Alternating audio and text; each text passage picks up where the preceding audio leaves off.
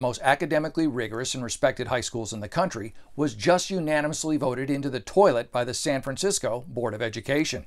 A group of turds who, even if you flush twice, you'd still find stuck to the sides. The board voted to change the selection process from merit to luck by way of a lottery system. Sorry, kids who studied countless hours trying to get in. You might lose your spot now to a kid who thinks an equilateral is a trick play in football. And if you're against this decision, you're supposedly racist, which is weird because Asian Americans make up more than half of the students there and will suffer the most because of that. Gee, Democrats, for a party championing minorities, you sure have a least favorite. I know, all minorities are equal, but some minorities are more equal than others. Decisions like this are awful because participant medal trophies and participant medal diplomas lead to participant medal lives. Regardless, Lowell Academy will need to change their school mascot from the cardinal to the dodo bird because their once proud tradition of academic excellence is about to go extinct.